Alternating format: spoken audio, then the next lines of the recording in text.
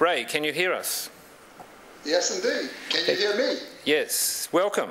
My name is Ken Hudson, and welcome to the Australian 2005 Corporate Social Responsibility Summit. And from Australia, g'day. Well, good morning from Atlanta. I am very glad to be with you through the magic of video conferencing. I understand this is a high-powered group, and I appreciate your being here and inviting me to be with you. I know my accent is strange to you, so while you tune your ears to my way of talking, let me introduce myself in my own way. I am first an industrialist. Some would say a radical industrialist, but as competitive as anyone you know, and as profit-minded as anyone you know. I founded Interface, my company, from absolute scratch, from just an idea 32 years ago, and through the efforts of many wonderful people, it's grown into a billion-dollar global manufacturer, producing carpets and carpet tiles, textiles, architectural flooring, primarily for commercial and institutional buildings, but also now for the home, with manufacturing on 4 continents and sales in 110 countries. You would have to say it's successful by any standard definition of success. I trust you'll be familiar already with the story of Interface's commitment to achieving environmental sustainability. I want to tell you it's real. And my assignment today is make the case for why, and to talk about how. To give you a progress report that I hope you will find encouraging. And I also want to spend a minute defining the role of higher education in societal transformation, because I understand there are students and teachers in your conference. So let me approach this in terms of 3 trends. First, I presume we all know there's a problem. The industrial system of which we're all a part is consuming the earth, and it is destroying the biosphere. And though it's a very, very long-term trend, you might say it's a very bad trend. I'll talk a little bit later about how this is happening. There's another trend. It's a good trend, a growing sense of awareness and a developing sense of right and wrong with respect to that first trend. You could call it environmental ethics. Religious conservatives prefer to call it creation care. People are just becoming more and more aware that we're pushing nature too far. You read about it in the newspaper every day, and people are reacting with growing concern. Where these 2 trends, declining biosphere, increasing awareness, intersect, is where the fate of humankind will be decided. What we need at that intersection is a plan, and that is the meat of my presentation this morning. But first, the why. I gather you don't need to be convinced that we are in the process of seriously degrading the biosphere that supports all of life on Earth, us plus some 30 million, some think as many as 100 million other species that share the planet with us. If this trend goes unchecked, we will lose the biosphere. Perhaps it would be instructive to consider just how a living planet, the rarest, the most precious thing in the known universe, could lose its biosphere, its essential livability. We really don't want to believe it could happen, or even want to think about it. But you and I are required to be thinkers. And if we do think about it, we know that if the day came in the distant future when Earth had lost its livability, it would have happened insidiously, one silted or polluted stream at a time, one polluted river at a time, one collapsing fish stock, one dying coral reef at a time, one acidified or eutrophied lake at a time, one over-fertilized farm at a time, leading to one algae bloom at a time, one eroded ton of topsoil, one developed wetland at a time, one disrupted animal migration corridor at a time, one corrupt politician at a time, one new open-pit coal mine in a pristine valley at a time, one decimated old-growth forest, one lost habitat at a time, one disappearing acre of rainforest, one leaching landfill at a time, one belching smokestack or exhaust pipe at a time, one depleted or polluted aquifer at a time, one desertified farm, one overgrazed field at a time, one toxic release, one oil spill, one breath of fouled air at a time, one unremediated brownfield at a time, one political payoff at a time, resulting in one regulatory rollback at a time, 1/10 of a degree of global warming at a time, one manipulated river channel at a time, one exotic disease vector, one new disease, one invasive species at a time, one perchlorate contaminated head of lettuce at a time. Perchlorate is rocket fuel, and it's in the groundwater of our San Joaquin Valley of California, thanks to an industrial neighbor. One chlorofluorinated or methylbrominated molecule of ozone at a time, destroying the ozone ultraviolet radiation shield, something very dear to all of creation, since everything dies without it.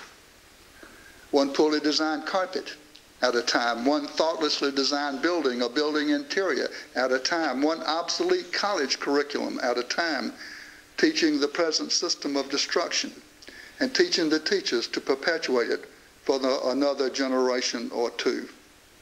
One misplaced kilogram of plutonium at a time, one more ton of nuclear fuel waste at a time, looking for a safe and secure home for 240,000 years.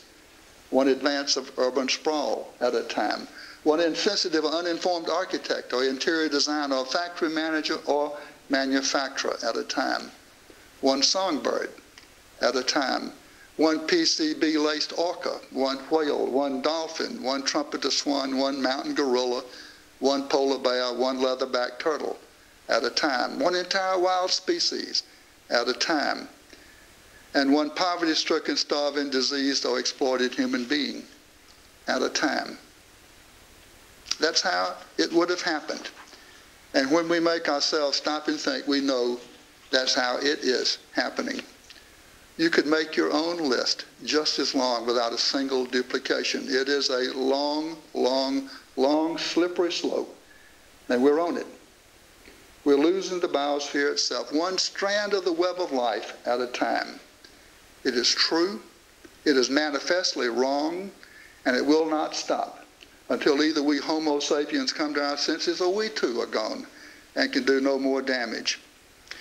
If we do come to our senses in time, that will happen one changed mind at a time, out of a growing sense of right and wrong, environmental ethics, undergirded by enlightened self-interest. All that said, I confess that I'm a relative newcomer to this mind change, this new view of reality. Proof perhaps it's never too late. 11 years ago, at age 60, I read Paul Hawkins' book, The Ecology of Commerce. It changed my life. It changed my view of the world. It came for me at a propitious moment. Our customers, especially interior designers, had begun to ask, what's Interface doing for the environment?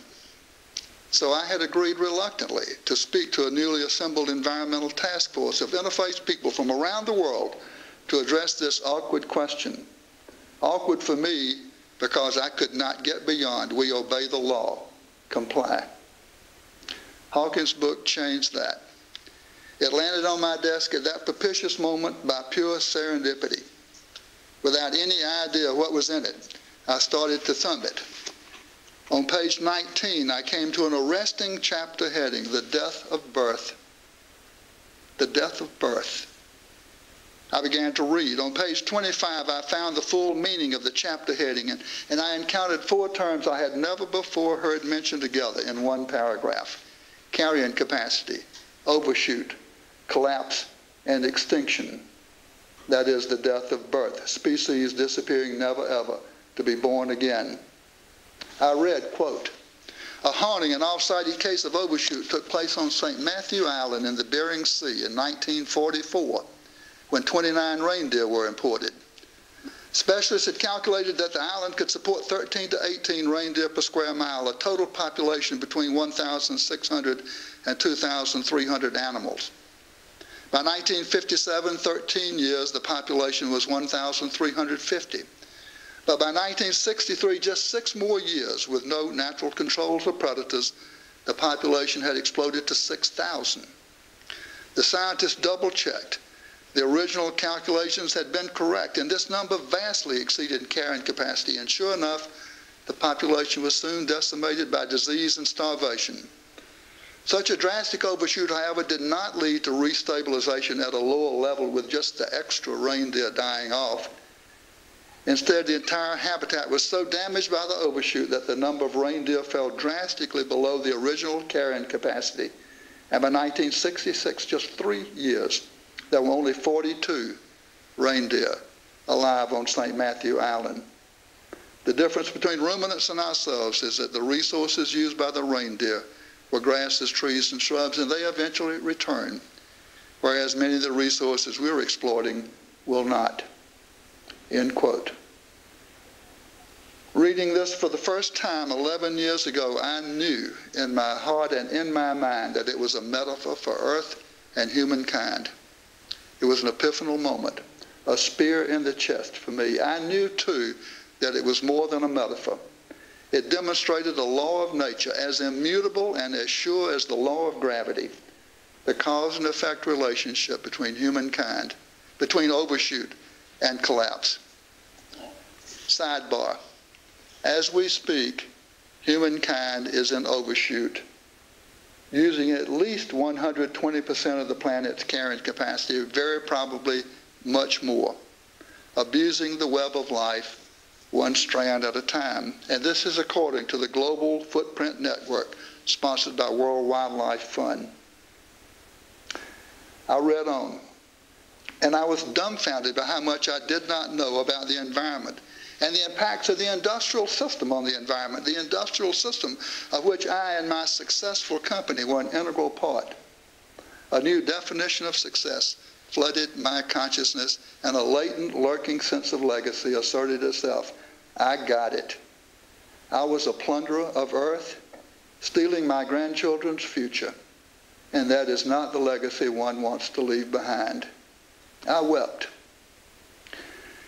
Hawking made the central point of his book in 3 parts. 1, the living systems, the life support systems of Earth are in decline. We are degrading the biosphere. It is a developing global crisis. 2, the biggest culprit in this decline is the industrial system, the linear take, make, waste, fossil fuel-driven, wasteful, abusive system of which we are each and every one a part.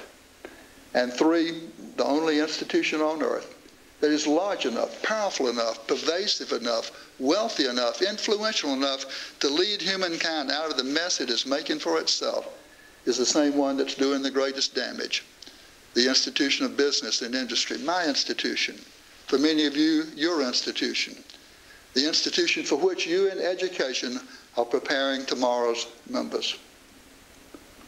I took that message to heart. I made that speech, and I committed my company to the road to sustainability, which today I consider to be its ultimate purpose. I simply said to my people on August 31, 1994, if Hawking is right, and business and industry must lead, who will lead business and industry? Unless somebody leads, nobody will. Why not us? Since then, I have been a recovering plunderer. I've told that story in much greater detail in my own book, Mid-Course Correction, published in 1998. Its title is intended to connote my company's mid-course correction, my personal mid-course correction, and the one that I would wish for humankind. So what about a plan? How are we, one petro-intensive company, approaching the transformation of our company? How are we climbing Mount Sustainability? I can tell you the first decision was mine to determine that we are going to climb it. And even when some people thought I'd gone round the bend, to stay on the message consistently, persistently, year after year, and to put the right people in the roles and empower them to make it happen. But the most important decision was made collectively by the people of Interface, one mind at a time, to embrace this challenging vision.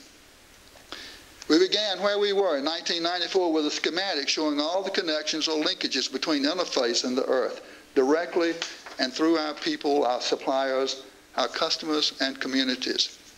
We ask ourselves, what's wrong with this picture? We ask this when very few, if any, companies anywhere were asking it of themselves.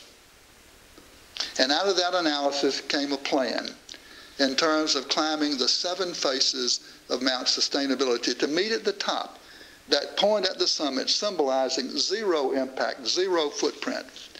This plan is the heart of mid-course correction. I'll quickly sketch it for you because I believe it offers a template for the entire industrial system. Here are the 7 faces of the mountain. The first face is waste elimination through Quest. That stands for quality utilizing employee suggestions and teamwork. We want to emulate nature in our industrial processes. In nature, there is no waste. One organism's waste is another's food. This has meant revolutionary redesign and re-engineering of process, severing the unwanted linkages to Earth, represented by our waste streams. We started here and we've made money every step of the way, $289 million cumulatively for over the last 10 3/4 years. The second phase, benign emissions, to do no further harm to the biosphere. This means reshaping inputs to our factories, working upstream. What comes in will go out as product or waste or effluents or emissions. We want to eliminate smokestacks and obviate effluent pipes.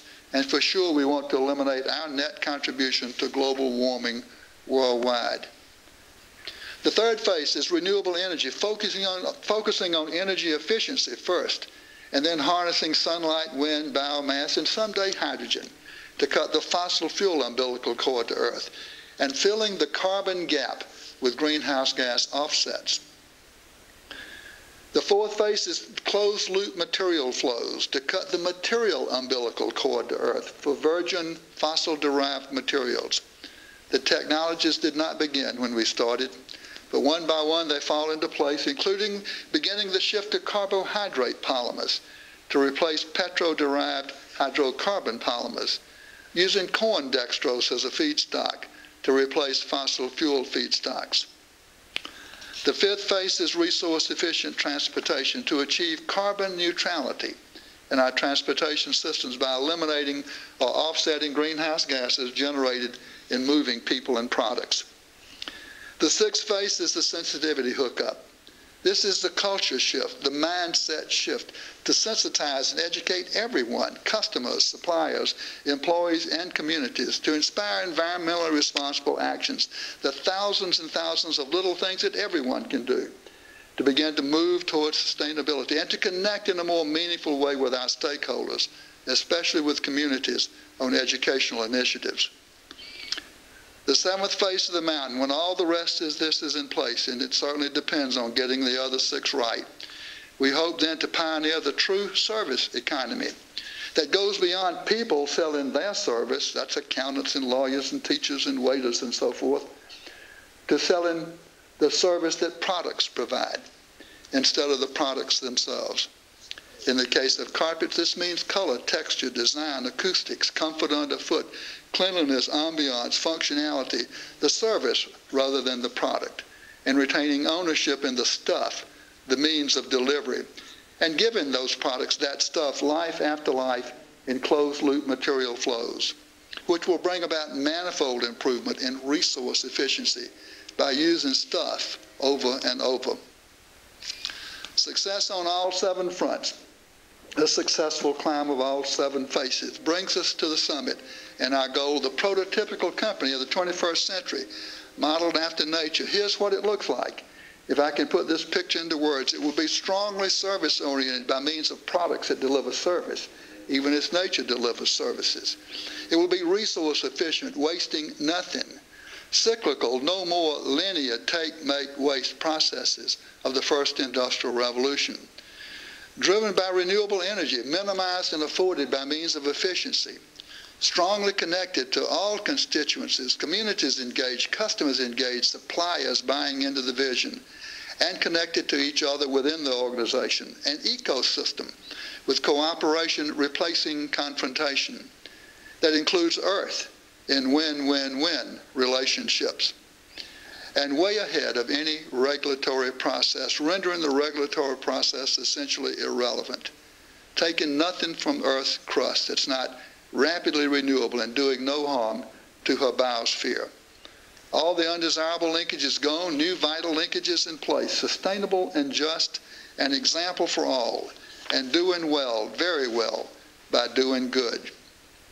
Winning in the marketplace, but not at Earth's expense, and not at the expense of our descendants, but at the expense of the inefficient adapter, the competitor who just doesn't get it. And growing, yes, even in a no-growth world, should we come to that, by increasing value at the expense of the inefficient. And with declining throughput of virgin materials eventually to zero.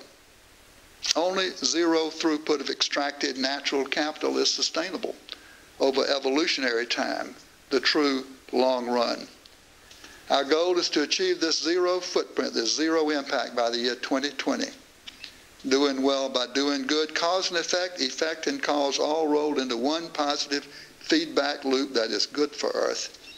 And that is how the triple bottom line of corporate social responsibility done right will come together in one truly superior financial bottom line. And companies everywhere will want to emulate the example. And that is how an entire industrial system can move toward sustainability. So how are we doing on the environmental front? It's a work in process. Here are a few metrics comparing where we are today with where we started in 1994. Roger, if you can move on to the next. Waste, $281 million of cost avoidance over 10 3/4 years, paying for all the rest of this mountain climb. Greenhouse gas emissions down 52% in absolute tonnage. 2/3 of that's from efficiencies and renewables, 1/3 from offsets. Non-renewable fossil-derived energy used in our worldwide carpet operations down 43% relative production. 11% of the current energy usage comes from renewable sources. The goal remains 100% renewable. Water usage down 66% relative to production.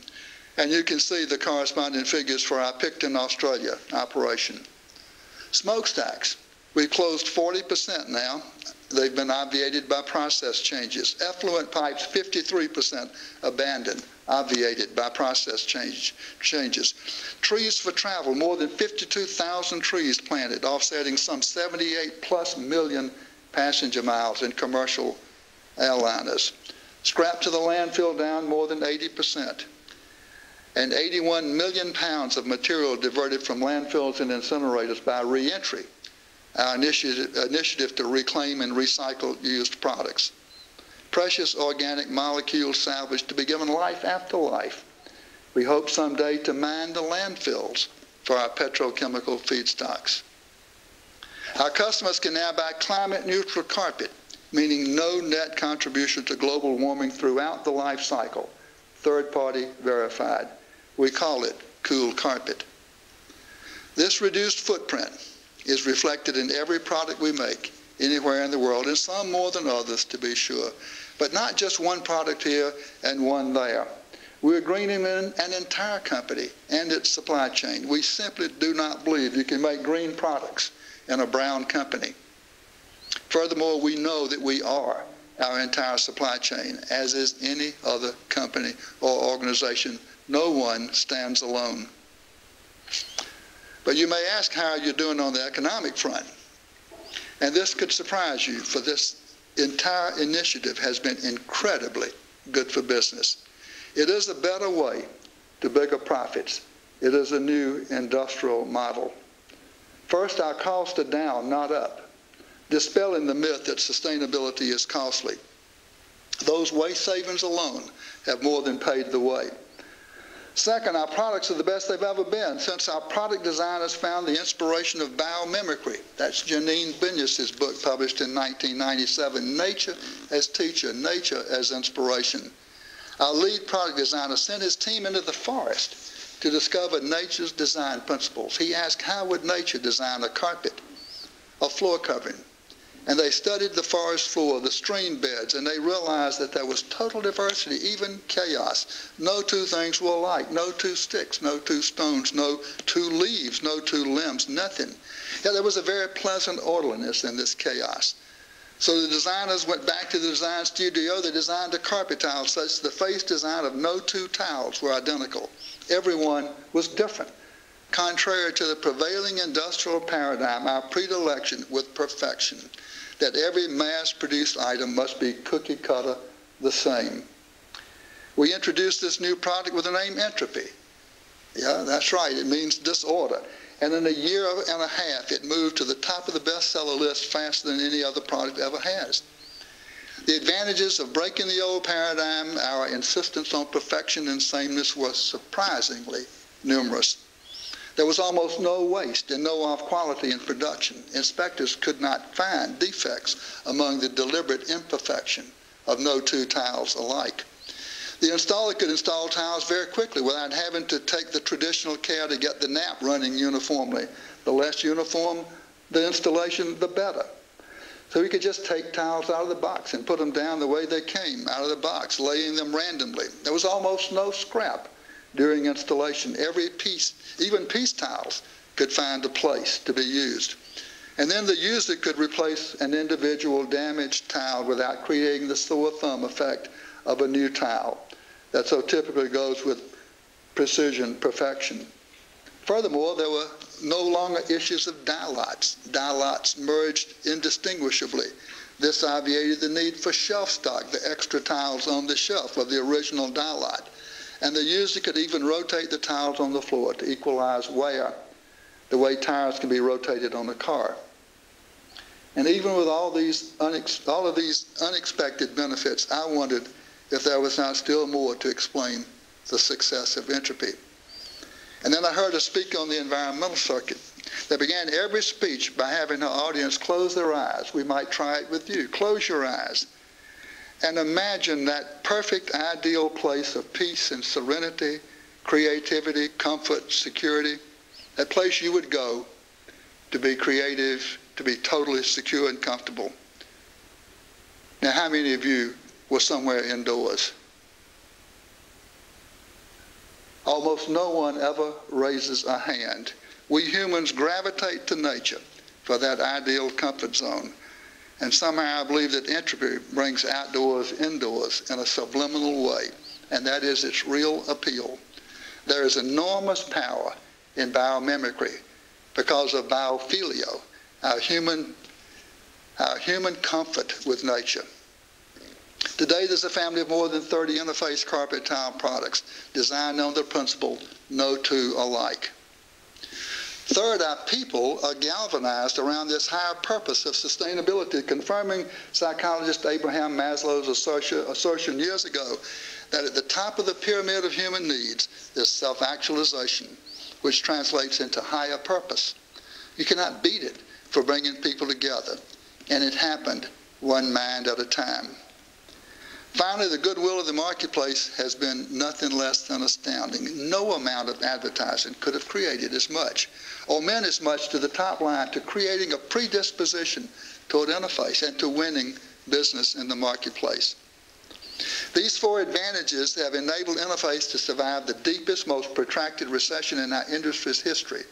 You're looking at the graph of office furniture sales, that is our primary marketplace around the world, which declined 38% from peak to trough over a 2.5-year period. We might not have made it through this downturn without those sustainability advantages. You can see a lot more if you visit interfacesustainability.com. Take a look. You will find total transparency. Our first sustainability report in 1997 contained 19 printed pages. Today, there are more than 400 pages online for real-time update. As for other companies and industries, I see no other choice for the entire industrial system if it is to survive. Not just our industry, all industry has got to make this transition, undergo this transformation to survive. Those who don't won't. What we hope to demonstrate at Interface is that it can be done, therefore it must be possible. To be the first, but not the last. We hope to facilitate this growing sense of ethical awareness that will move humankind towards survival, rather than extinction, and encourage the market to demand ethical production of its products and its built environment. This is where you come in. We must and we will all together learn to make peace with Earth rather than war, and teach peacemaking in our universities. There's a third trend growing out of the first two, the decline of the biosphere, the rise of ethics. It is the means by which an ethically enlightened species will address the slippery slope. And it is the trend in technology, which is not so well established yet. Without a doubt today, technology is part of the problem, standing alongside population and affluence in the environmental impact equation. Roger. I equal P times A times T. I for impact is a negative thing, a bad thing, the bigger the worse. I is the product of P for population, the bigger the worse. A for affluence, the greater the worse. And T for technology, the more the worse. So environmental impact comes from people, the stuff they consume, and how it is made. Technology is part of the problem. So technology is in the numerator of the equation I equal P times A times T. Next. Well, just how are the characteristics, what are the characteristics of technology that put it in the numerator where its effect is destructive? I suggest that these characteristics are extractive. They take natural capital from Earth. They are linear, take, make, waste, throughput. Did you know that only 3% of the throughput of the entire system has any value whatsoever 6 months after its extraction from the Earth? They are fossil fuel driven for energy, wasteful, abusive, and focused on increasing labor productivity, more everything per man hour. For technologies with those characteristics, absolutely, the more the worse. They belong in the numerator because they are consuming the Earth. On the other hand, might it be possible to make technology part of the solution? That's the challenge of our times, and the next generation and the next. How do you move technology, T, from the numerator, where the more the worse, to the denominator, where the more the better, where it can reduce impact? How do we move technology to the denominator? I suggest this can happen when technology is renewable rather than extractive. For example, cutting the oil umbilical cord to Earth. When it is cyclical, not linear, and material flows are in closed loops, cutting the virgin material umbilical cord to Earth. When it's solar, biomass, and hydrogen-driven, not fossil fuel-driven. When it's waste-free and benign rather than wasteful and abusive. And when it is focused on resource productivity, the productivity of all resources, not just labor productivity. This trend has begun haltingly, but it's only in its early stage with renewable energy technologies, with recycling technologies, with clean, lean manufacturing technologies, with hybrid gas-electric propulsion. It must continue much more deliberately and much more quickly to put T in the denominator. This is the third trend, the one that makes technology part of the solution. This is the biggest remaining challenge that we have at Interface in reaching the top of Mount Sustainability. Which brings us back to our universities, where I suspect some of you have influence, and the role that they must play. Will they continue to be part of the problem or part of the solution? Where will they stand in the years ahead with respect to the nexus of these three trends? Will our mechanical engineers learn about internal combustion engines, or will they study fuel cells? Will our electrical engineers continue to learn about coal-powered central generating stations, or will they study wind and photovoltaic and biomass distributed generation?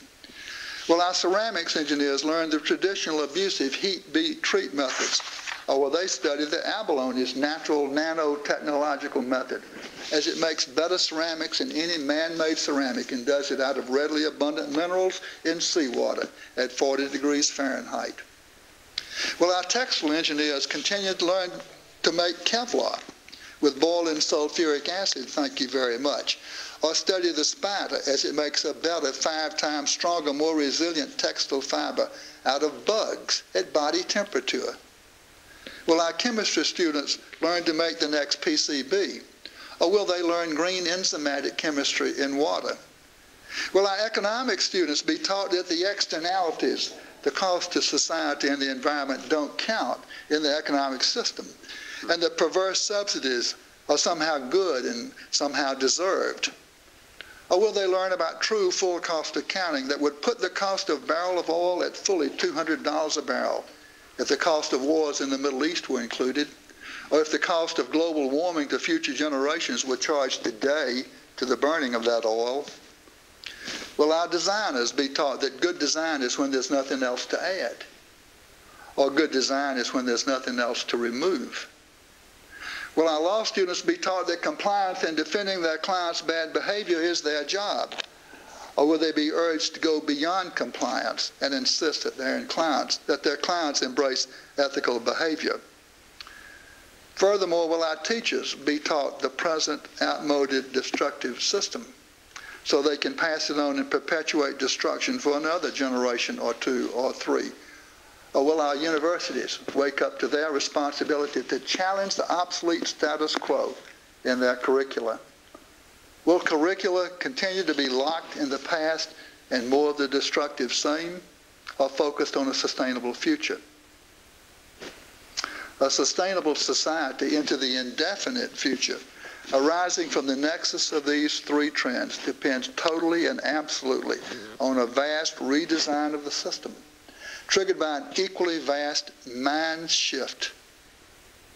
One mind at a time, one organization at a time, one technology at a time, one building, one company, one university curriculum, one community, one region, one industry at a time, until the entire system, of which we're all a part, has been transformed into a sustainable system, existing ethically in balance with Earth's natural systems, upon which every living thing utterly depends, even civilization itself.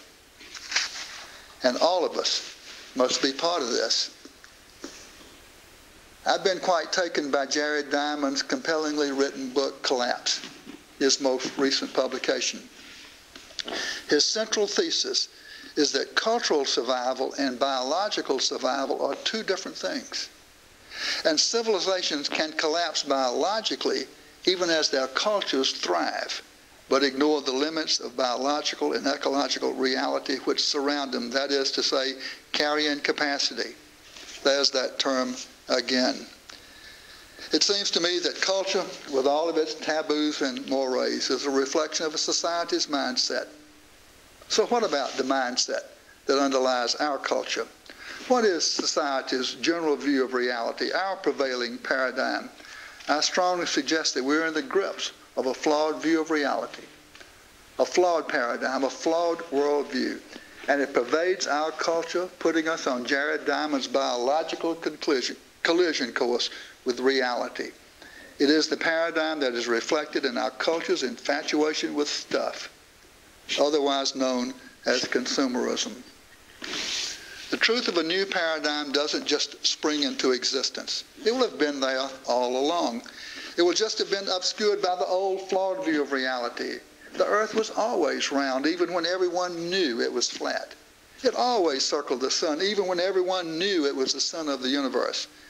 As Amory Levin says, the best way to have new, better ideas is just to stop having the old bad ideas. That old flawed view of reality, in this case, is the one that treats Earth as if it were infinite in its ability to supply the stuff to feed the industrial system's metabolism.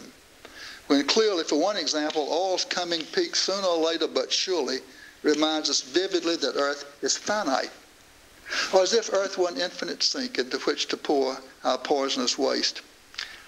That old flawed view of reality is the one that adopts as its relevant time frame for caring about the consequences of our decision, the life of a human being, more likely the working life, rather than recognizing the true long-term evolutionary time. I think we would settle for the indigenous people's standard of 7 generations here. That holds on to the notion that Earth was made for humankind, to conquer, to rule, to take whatever we want from nature without regard for the other species that depend on, even comprise nature. Nature of which we too are a part, not separate. What we do to the web of life, we do to ourselves. That old flawed view of reality holds that technology coupled with left-brain human intelligence will see us through without addressing the extractive, abusive attributes of technology that are part of the problem, and without appreciating the right brain attributes of intelligence that include the human spirit. Here I would add a fourth trend and say that the ascendancy of women in business, the professions, and government and education is one of the most encouraging of all trends. As women bring their right brain nurturing nature to bear on the seemingly intractable challenges created by left brain men and our preoccupation with bottom lines and other practical considerations. After all, it's the practical and pragmatic that got us into this mess. Surely a different kind of thinking is needed to get us out. As the French philosopher Sartre said, all the facts in the world would not get us to the essence of any issue. That old flawed view of reality holds that the invisible hand of the market is an honest broker, when we know the market can be very dishonest because it's blind to the externalities as it establishes prices. Does the price of a pack of cigarettes established by the market in its revered wisdom reflect its true cost? Not close. The price of a barrel of oil? Not within $150 a barrel. The invisible hand is blind as a bat if prices are dishonest. What kind of broker can it be stumbling along in its blindness? The old flawed view of reality holds that increasing labor productivity is the route to abundance for all, when it is clear in a world of diminishing nature and increasing population that the route to abundance for all is through increasing resource productivity. For example, using those precious organic petrochemical molecules over and over and over. That's the logic behind all recycling efforts. Even inorganic materials have embodied energy that can be salvaged, and putting people to work in the process.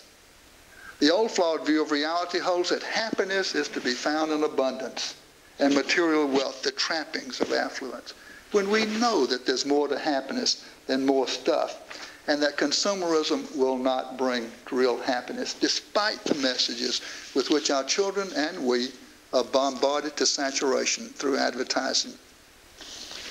The old flawed view of reality holds to the belief that business exists to make a profit, when we know from our own experience in this new paradigm that business makes a profit to exist. And it must surely exist for some higher purpose. What CEO do you know who really expects to stand before her or his maker someday and talk about shareholder value?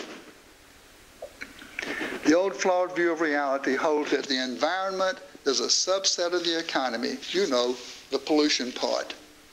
In our new enlightenment, we know that the economy is the wholly owned subsidiary of the environment. To quote the late United States Senator Gaylord Nelson, the environment is the parent. The economy is the child. It is not the other way around, which most of our economists still seem to believe. Will we shift paradigms in time and truly embrace a new view of reality? That's the question of our era.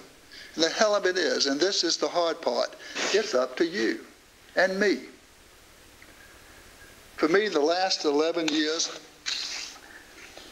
have brought near total immersion in this new paradigm, this new worldview, certainly far different from my parents and very different from my own up until that day 11 years ago.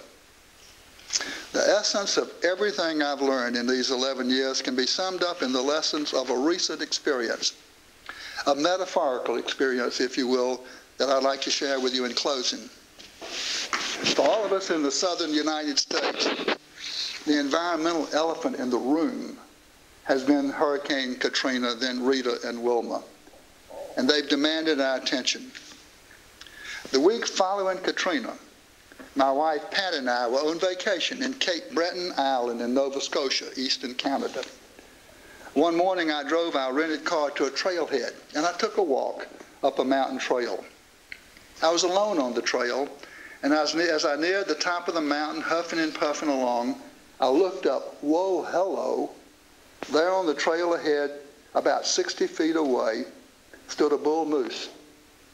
He was standing crossways blocking the trail, enormous, at least 7, maybe 8 feet tall, rack and all, and he was looking at me.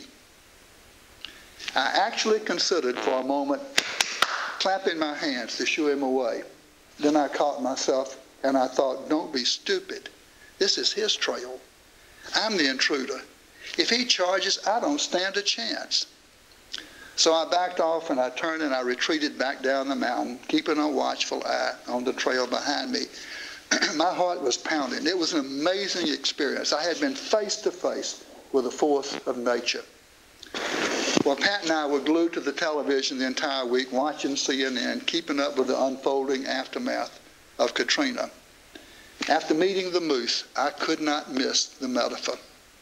The trail was the moose's territory. I was the intruder. How human-like of me to want to shoo him away, claim the trail for myself, and how foolish. Had I challenged him, it would have been at my own peril. If he charges, I am mincemeat. Do you see the metaphor? The atmosphere is nature's trail. We, as are the meandering riverbeds and the buffer wetlands and the deltas and the barrier islands, we challenge nature on her trail with our greenhouse gases, our man-made river channels, our chopped up wetlands at our own peril. On August 29, 2005, nature charged from the Gulf of Mexico. And Louisiana and Mississippi, an area the size of England, are mincemeat. I doubt if there are many scientists who would say yet that Katrina, Rita, or Wilma were caused by global warming. But I think there are very few who would say they were not exacerbated by global warming. All went from a Category 1 to Category 4, Category 5 for a while. In 2 or 3 days, Wilma in 1 day, because of the abnormally warm waters of the Gulf of Mexico. So just why were the Gulf waters abnormally warm? The precautionary principle says we must not assume happenstance. We must ask, what is going on? And I think that there are very few scientists who would not agree that hurricanes and floods and storms and droughts will become more frequent and more fierce, and the weather more erratic, as the atmosphere and oceans become warmer still in the years ahead. As long as we continue to intrude on nature's trail, challenge her in her domain, thinking we can shoo her away and claim it for ourselves, we do so at our own peril, and we can expect her to charge again and again. Her trail is simply not ours to do with as we please. One mind at a time, humankind will realize that. To you in education, your business is shaping minds, including the minds that will guide business and industry, not to mention governments and the critical turnaround years that lie ahead. You in business, your business is thinking and acting responsibly. Who will lead? Unless somebody does, nobody will. Why not you? Thank you for taking on that challenge. And I'll be happy to take questions.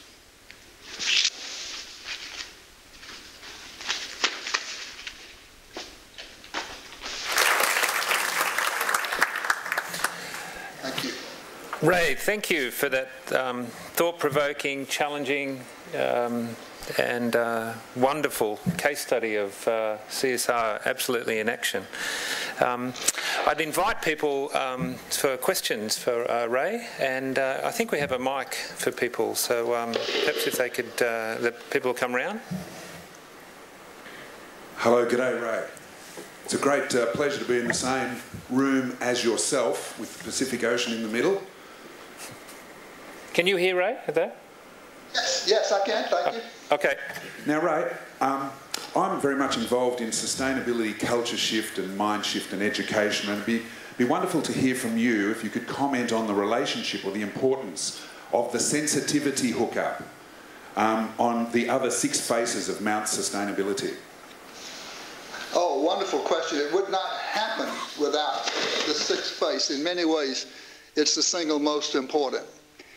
We just simply cannot do this without our suppliers, and we cannot do it without our customer support, and we surely cannot do it without the involvement and commitment of our people, and even the communities which are supplying our people.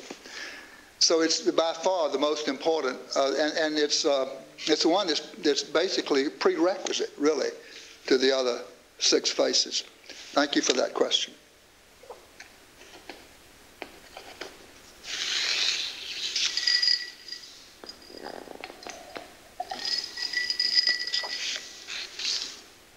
I'm sorry, I'm not hearing.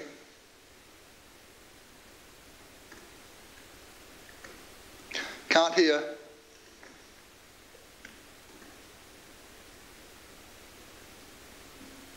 Nope, not yet.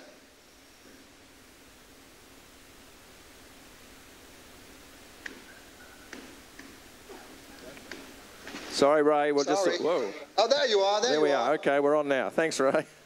Thanks again for a wonderful dissertation. I just have a specific, perhaps prosaic question. In your experience with the financial sector, the bankers, the bourse, the insurance sector, I'm wondering what sort of experiences you've had and what lessons we could draw from that as to what role they might play in the vision you're putting before us. Right. When we began 11 years ago, the only part of this that we truly shared with the financial community was the quest part, the waste elimination, and they loved it. And in fact, we had very little to report on the other 6 faces, the other 6 fronts, until probably 6 or 7 years into the journey. And by then, we got up the courage, you might say, to share what we were doing with the financial community. And our annual report to shareholders for the year 2001 had the caption, "A better way to bigger profits." And we began to speak more openly and write more openly about what we were doing on all the rest of this. And there was skepticism, but there was not like outright revolt, anything like that. But there was skepticism. And then two of the financial analysts that follow our company came to our annual big show called Neocon, held in Chicago each year. It's the interior furnishings show of the year, where everybody displays products. And that year, every single product that we introduced had some aspect of sustainability that was incorporated into the product. It might be a little bit of recycled content here or renewable energy there, but some aspect of sustainability. And these 2 analysts came to our showroom, and we told them the whole story. They went away without comment. 2 days later, they came back, and independently, they each said, I've been all through this marketplace, and sustainability is everywhere. And I see that you guys are leading this, and it's changing the marketplace. And I now understand you found a better way. And from that moment, it was like a watershed event. We've never had rejection by the financial community for what we're doing. In an era today of $60 oil, the fact that you're using 43% fossil-derived energy in your carpet operation plays very, very well, even with Wall Street and the toughest-minded, financier there is. So we got through that hurdle basically by being quiet until we had something to really report. Okay, next question, perhaps up the back here. Ray, thanks very much for your talk, Ian Dunlop. One of the biggest problems, I think, in changing the current paradigm is the sort of elaborate edifice of short-term incentives that we've built up right through the system, starting in the financial community and flowing on right into the corporate arena in a broader sense. What has happened in that regard with your operation and elsewhere as you see it in the US, and how do you see what initiatives need to be taken to move away from this sort of short-term paradigm? Right, very early, that's a good question. Thank you. Very early on, I took my entire board. We spent most of a board meeting, believe it or not, a quarterly board meeting, with me taking them through a book written by Dana Meadows, Beyond the Limits. Perhaps you would know that book. There were 2 books written 20 years apart, The Limits of Growth, 20 years later, Beyond the Limits. And Dana Meadows and Dennis Meadows' computerized projections of future trends are frightening. And I took our entire board through that book, and especially through those trends as they unfolded in the book. And I had some skeptics, but I also had some people who got it very quickly. And then in 1997, we decided to do a worldwide sales meeting and bring our sales forces from around the world to come together in one place. And we had 1,000 people, including a number of suppliers and a few people from the factory floor together. And we took our board to this meeting in Hawaii, in Maui. And we committed the entire week to sustainability with the Hawaiian culture as a backdrop. And it was a powerfully effective way of introducing the results, the consequences of overshoot as we've got in the Hawaiian Islands today. And all of our people, it was a transformative experience for everybody, and even the board of directors. And that was the time when we introduced this sustainability report, this 19-page document. And at the end of the week, our board says, you know, we don't see anything about us in here. We would like to write a letter and have it included somehow in your report that we endorse and support what you're doing. Which we did. We reissued the report, and there's a letter in there of the board supporting the initiative. I say all of that to say that we've been able to get our board to focus on the long term. And we have the same pressures for the quarterly returns, but we've also been able to persuade them that we really have to look longer term, that this is, in fact, you know, a 20-year project. And, you know, there are three kinds of companies. There are three kinds of CEOs. There are the CEOs that founded their company, there are the CEOs that inherited their company, and there are the CEOs who are hired to run the companies. Three basic types. And the time horizon of the third type is really very, very short. So what I think we will see happen is this move to sustainability, people taking the longer term view, will happen more in companies that are run by founders and inheritors. And in time, as the better examples emerge, it will be a compelling example that even the toughest minded short-term thinking CEO and board will have to embrace. That's the way I hope to see it unfold. Excellent. Perhaps we had some questions over here.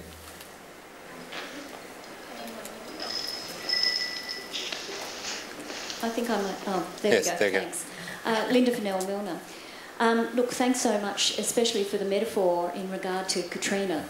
I was actually at a speaking engagement with business last week where an American claimed that the only problem with Katrina was the failure of emergency services. So I'm very glad to see that that people do realise that, you know, that's an outcome. That's part of the outcome. It's not the problem. They're not so blind as those who will not see. Yes. I'm really interested in where is the rest of America. I mean, I'm inspired by what you have said, yet so much of America does not seem to understand this. I know you have CERIS and other bodies like CERIS who actually are very much promoting sustainability. But maybe you can give us some insight into where are your competitors and how do they see you? Right. That's a wonderful question. American industry is just beginning to get it. When you see General Electric, Jeffrey Immelt commit General Electric, one of the world's largest corporations, to doubling its R&D budget for clean technologies, and with the expectation of doubling its revenues from $5 billion to $10 billion in just a few years in clean technologies, you know that he's not doing that out of altruism. He's doing it in response to his marketplace. So the power is with the people, always has been with the people, and the power of the marketplace, the power of the voting booth.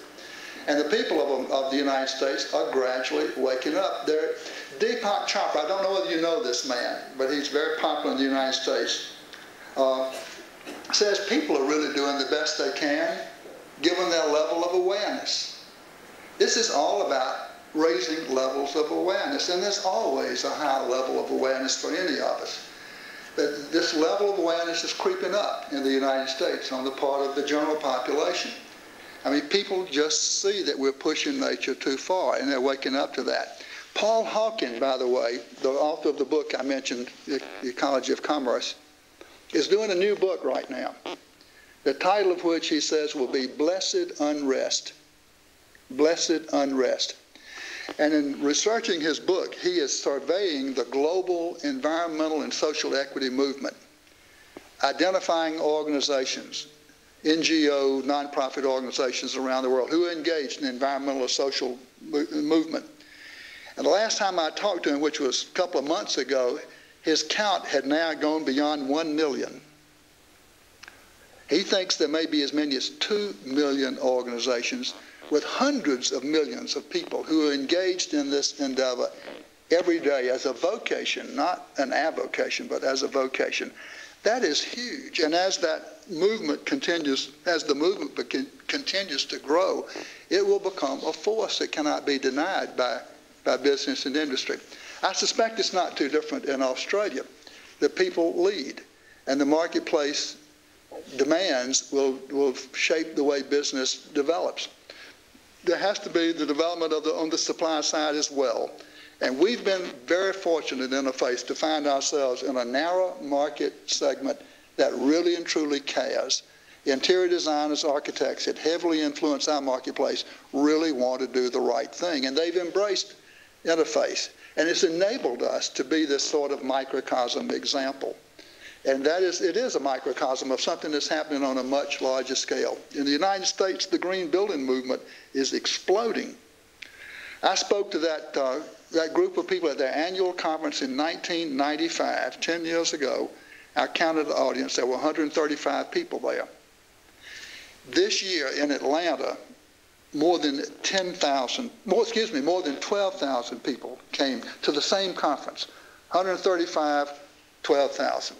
That's in a 10-year period of time. That's explosive growth. And you've got your own counterpart to that developing in Australia, I know, your own Green Building Council. So there's another larger microcosm, if you will. That's an example, I think, of what's happening on a larger scale around the world. Thank you for that. Okay, perhaps we've got one more question, and then we'll have to wrap it up. Okay, I'm getting a signal over here. Okay, fine. Thank you, Ray, for your time today. You mentioned the challenge for education and technology, and I'm interested in the loop as you progress forward. How is Interface working with technology and education to evolve the future, if you like? Well, right here in Atlanta, where we're headquartered, we have this wonderful technological university called Georgia Tech, Georgia Institute of Technology.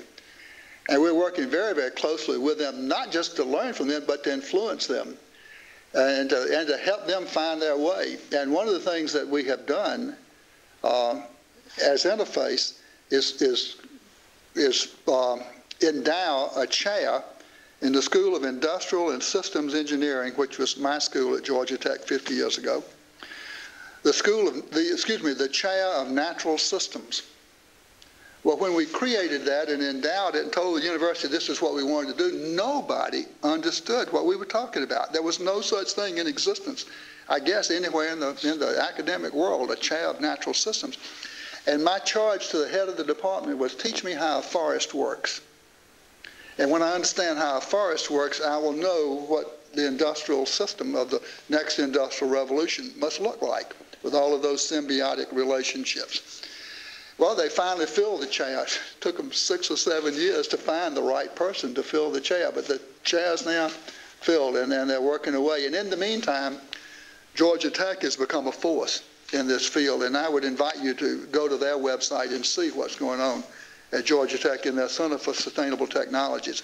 That's an immediate thing. And in a smaller, less dramatic way, we're working around the world in areas where we operate to engage local schools, local teachers in projects that we help them finance that will sensitize their students to sustainability, to the environment.